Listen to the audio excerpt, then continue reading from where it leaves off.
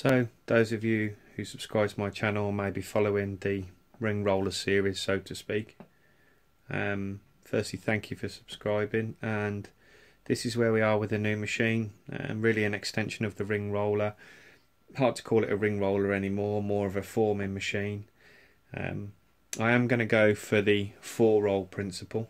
I'll show you why in a minute. There'll be some videos that I got off the internet to show you how I intend the 4-roll system to work and how I intend the 3-roll system to work. So I also intend it to be a traditional pyramid machine.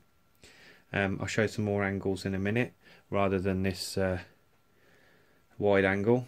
So you see I've collected a series of bearings over here, various types. I've been mucking about for quite some bit. I bought some 3 bottle jacks 5 ton from Machine Mart on the VAT free day. I suppose that's equivalent to Harbour Freight elsewhere. Cheap and Cheerfuls do the job. They're not a Weber, but what more do you want? So you can see I've bought some self-aligning plumb block ones, face ones.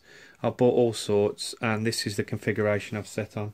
Now I will just say, as a thank you to the people, I'm not affiliated with these, I don't know them, I don't know anything, but I'm ordering bearings off eBay at 3 o'clock in the afternoon and they're there next day at 10 o'clock. So 4 bearings, whoever you are, I don't know who you are, your service is brilliant and I thank you for it. So yes, this is what we've got. How I intend this to work is, this is going to be manually driven. I'm not doing hydraulics. I've got no intentions of doing hydraulics, I just haven't got time for it.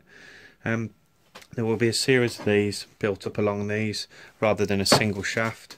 Number of reasons, I haven't got a drill that long, and the other is my intention is to start forming angle iron. I know this isn't on the correct roll, but I intend to do angle iron sections, so that will simply be like that, and I want to start forming angle iron, again with wider strips. I don't know what its capabilities are going to be. We're just going to make it and find out. You'll also notice I've used these. These will be on a thread sliding backwards and forwards. You see some on the internet, some very good ones in fact, that drop in certain sections, little cutouts like little detents. Why? When you can have it simply threaded and you can screw it in, you can screw it out. The rollers will move around as well, which again, refer to the video that I'm going to put on here that I got off the internet about how we intend the rollers to work. These obviously is your clamp, and that will raise and lower and clamp between the 2 rolls. These are your 2 formers. There's going to be some sort of quick release mechanism so we can quickly shoot that back, get the steel in, get it back. Like I say, a configuration of rolls, some small, some large, for doing cross section, flat, plate, whatever. I'm going to make it as I go. I haven't got really the funds and the time to start filling up these if I don't need them. If I need a wider sheet, I'll make more rolls. I've also got a bit of a problem, is I don't have a milling machine.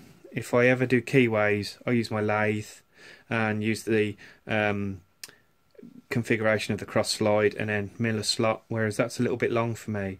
So I don't know whether to pay and get that keyed, I'm not sure yet, or whether to some prong method, or I don't know what to do yet. Putting internals in, I can do those obviously with a broach, but it's getting this done. I might possibly have to pay for that to have a keyway along it, because that's obviously the driven clamp and, like I said, the 2 forms. Now what's interesting, I don't know if I'm going to pull this off, I'm not sure, but I've bought a drill. Well, I was given a drill, lovely old drill, not the Mendings one you may have seen in the other videos, but I'll give a little clip to it in a sec. And I want to make some conical guarding for it, some cones. So my theory is, or I'm hoping so, if I can have that one less screwed in, that one more screwed in, so we've got that kind of arrangement, I'm hoping I can form a cone. I don't know that's going to work. I think it will, but I don't know. So if you imagine that kind of arrangement.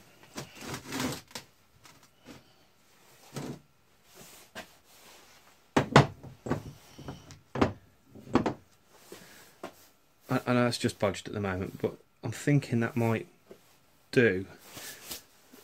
a conical roll for us. I'm hoping it does.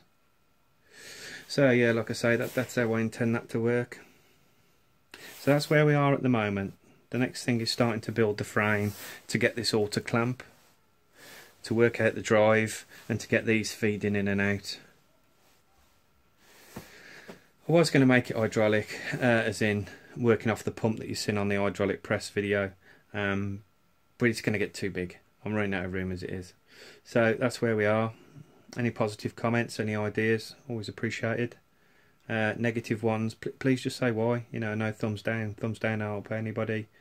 Like you say, it's going to take me some time to do this, especially with Christmas festivities and what have you. Incidentally, this here is the machine I need to make some guarding for. So you can say it's got, I want to make a conical pulley arrangement for on here. So I need to do a roll that kind of size. And that's hopefully the first task for this new machine, and the reason really why I'm building it.